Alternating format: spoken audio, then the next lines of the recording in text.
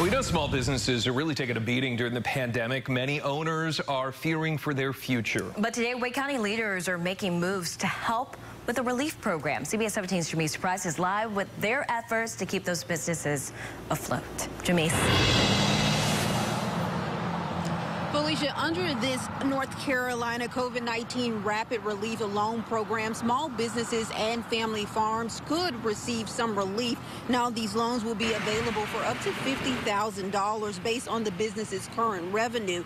Now, who's eligible? Applicants must be a North Carolina small business affected by COVID-19, have at least one employee who could be the self-employed owner, and startup businesses that began operations before March 23rd are also eligible. $5 million will be available for these loans. At least $1 million will be made available for those single owner businesses. And if the program moves forward, those funds will be available as early as Friday, May 22nd.